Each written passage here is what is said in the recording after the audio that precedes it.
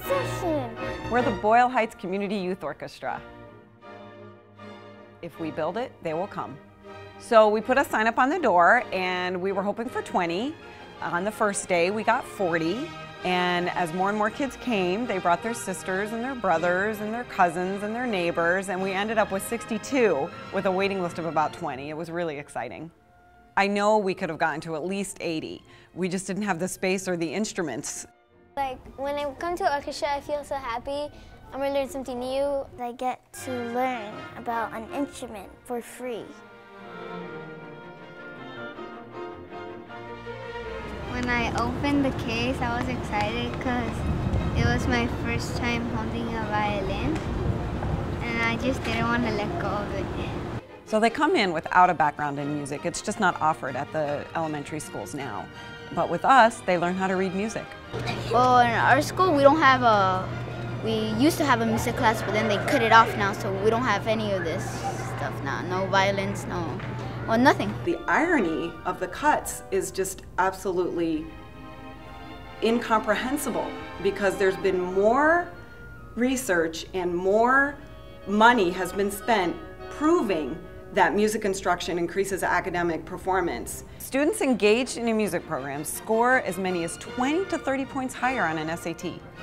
Before I started with the orchestra a year and a half ago, I had really low grades. My mom found out about the orchestra. She put me in because she thought it would be better for my grades, and she was right. Now that I'm advanced, I get to go to a better school. We're learning like math because it says 1 and 2 and 3 and 4. 1 and 2 and 3 and 4. Like 1, 2, 2.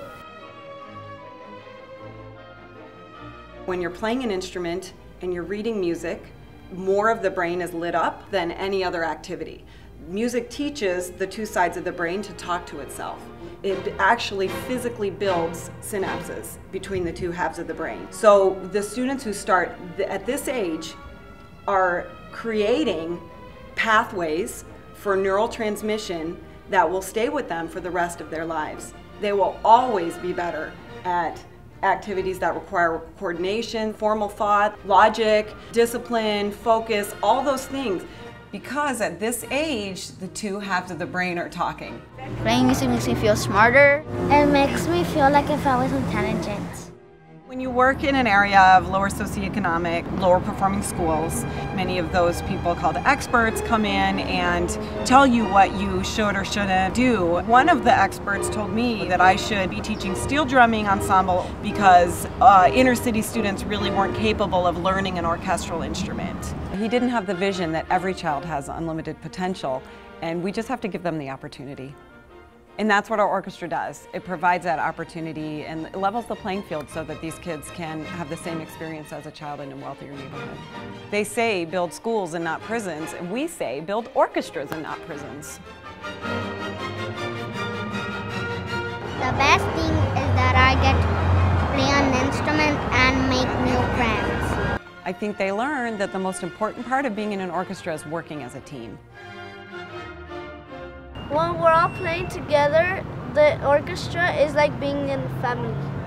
When the orchestra is doing what it's supposed to do, it's agreeing with itself, it's harmony. And when students learn that in a group setting where they're feeling safe and they're feeling loved, then they're going to carry that with them the rest of their lives, and their brain is going to be full of this harmony.